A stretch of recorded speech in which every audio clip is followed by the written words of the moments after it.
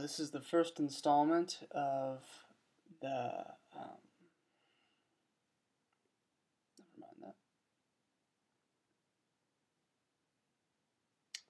This is the first installment of the Microlecture series, pulling from Chapter 4 of Generations of Praise, the History of Worship.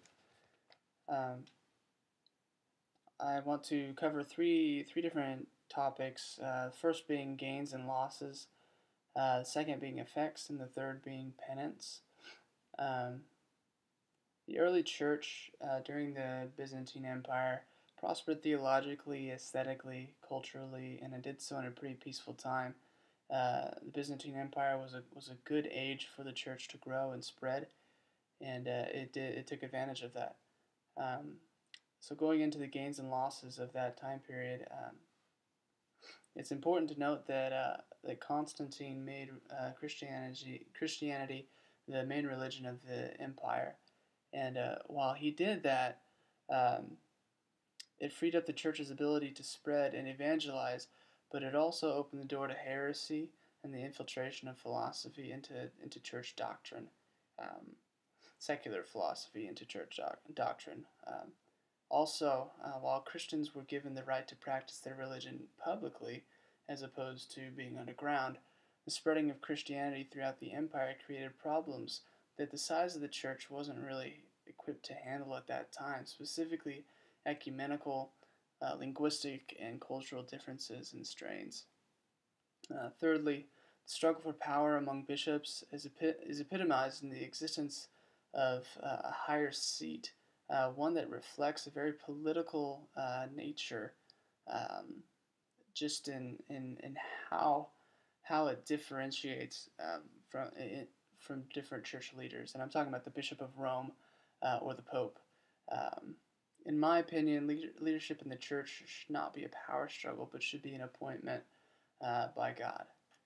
Going into the second category, the effects. The effects that the political hierarchy had on the church essentially institutionalized the organic nature of the early church. Also, the relations were tense between the church and state. The process of ordination held true and resilient. So while the church and state had a very tense relationship, the authority figures in the church, at least the process of appointing and deciding on those authority figures was very strict, very resilient against those political influences.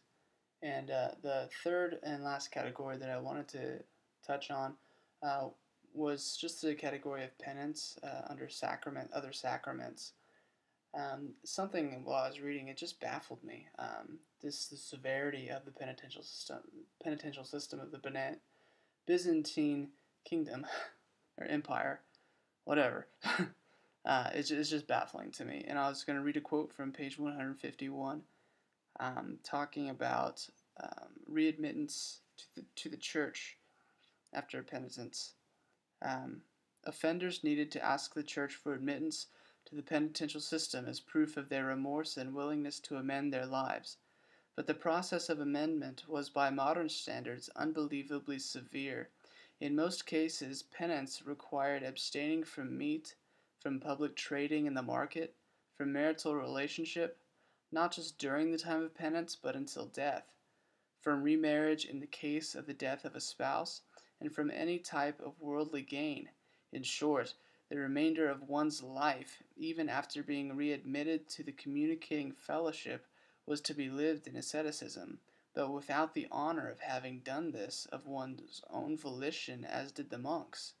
In fact, it was the monks who were most kindly disposed to helping nurture the penitents, and it was the monks, particularly those of Ireland, who eventually are credited with reforming the Byzantine penitential system. So that's that. I think it's interesting to really see how the Byzantine Empire reflects a lot of specifically Roman Catholic tradition today, and uh, knowing how Roman Catholicism has really shaped church history and a lot of even Western history, even a lot of music history as well.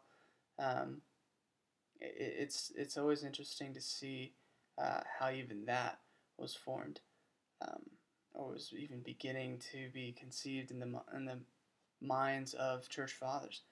Um, so yeah, this is chapter 4, uh, the first installment. It's been real.